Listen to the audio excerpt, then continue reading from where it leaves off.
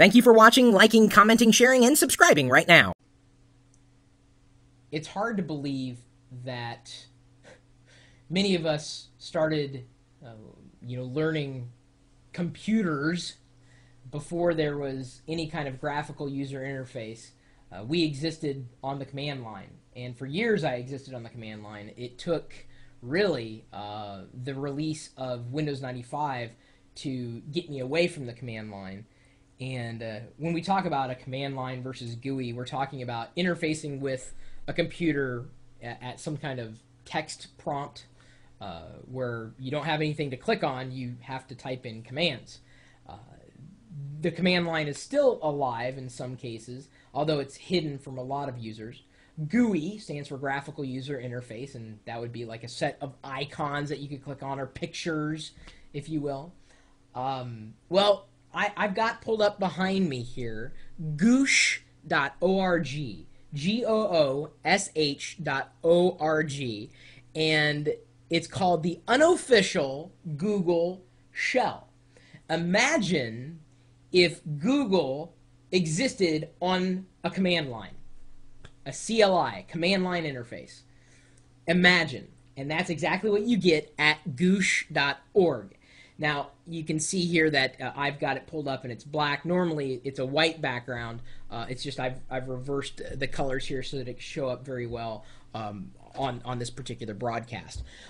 So it was done by a guy named Stefan, and he notes it's not an official Google product. So basically, you have a prompt with a blinking cursor here. What are you going to do? Well, it says enter help or H for a list of commands. So you can type in web, and then your search, images, and then your search, wiki, and then your search, news, and then your search, etc., etc. Okay, so I can type in, or I can just type in something that I want to go to.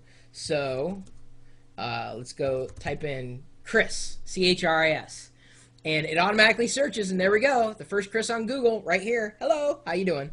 And then I've got a couple of other friends here, like Chris Messina is a friend of mine, or at least I think he's a friend, but he's also a Chris that's found in a top search result on Google.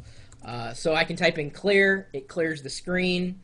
Let's see, I'll hit H again, see what I have. Oh, I can translate from here as well. Oh, video. Okay, so we'll do video space Lego. Ooh, this is something you don't normally get on a command line. I've actually got images, thumbnails of some videos there. We'll clear that again. Type in help. Okay, clear. Wiki, not wiki, my dog wiki, but wiki, W-I-K-I. We'll search Wikipedia for, what do we want to search for? We will search for iPhone.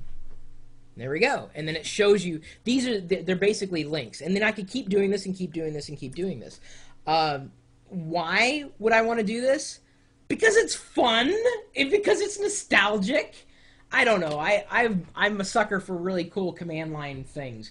And I don't know if we've covered another product that's kind of similar, although more in a classic web search kind of way. A product called YubNub. That's another fun one. That's another website, YubNub. And with that, you can kind of do similar things. You can search the web using short key commands in conjunction with that website.